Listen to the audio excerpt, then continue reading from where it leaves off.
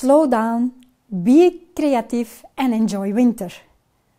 January is a bit of a strange month. The holiday season has passed and outside nature is fast asleep and waiting for spring. The weather can be cold, wet and grey. Instead of living in the moment, we want spring to come fast. We should not be sad it's winter.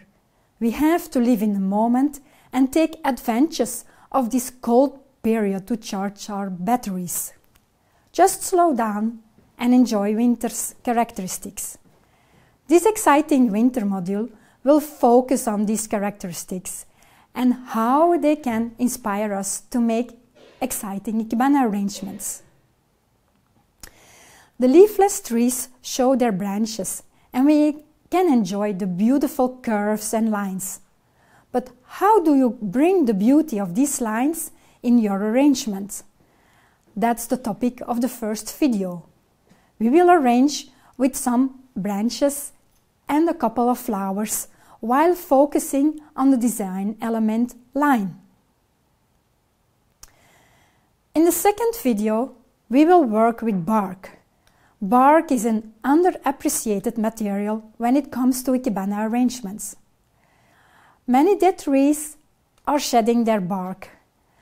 So winter is a season to work with bark. Working with bark is not easy, but after studying fixation techniques, we focus on using bark surfaces in arrangements.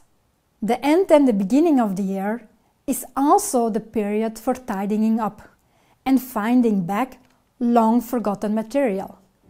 I discovered a lot of wooden sticks in my storage. We will use these to make a structure in which we will put a vase.